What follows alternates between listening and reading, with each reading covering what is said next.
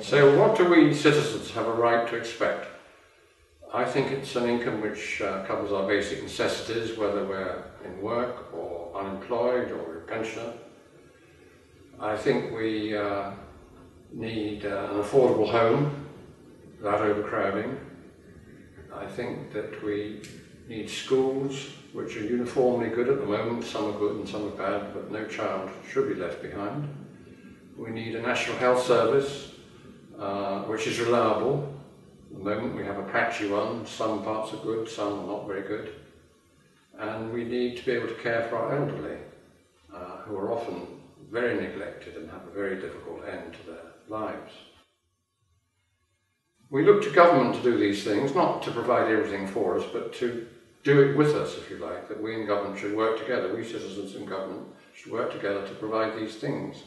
But unfortunately, we don't any longer trust government. We're not very inclined to vote for them.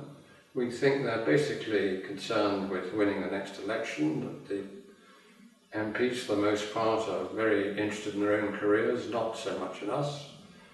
They're not very good at running things. They don't provide reliable services. We don't even think they're very fair. And so this makes us be pessimistic about the future. We used to believe in progress, now we wonder whether we're on a downward escalator. And we can't go on like this. All these things have absolutely got to change. And this coming election, 2015, is a moment to make a change.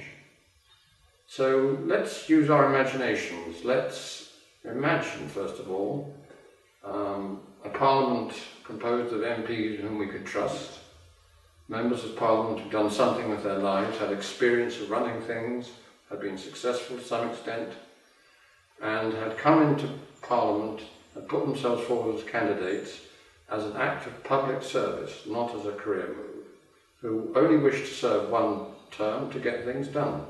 Imagine that. Imagine that policy was made jointly by us and government, that if it was, for instance, education policy, we would be consulting parents, students, educational experts, as well as government itself, and the same for other areas. And imagine that if we were able to feel ourselves part of government, that we could scrutinise what government was doing, that we would be consulted, and that we could keep track of it. Now, all these things are what Democracy 2015 stands for. Time is short, the next election is not far away. We ask for your support to make these things happen.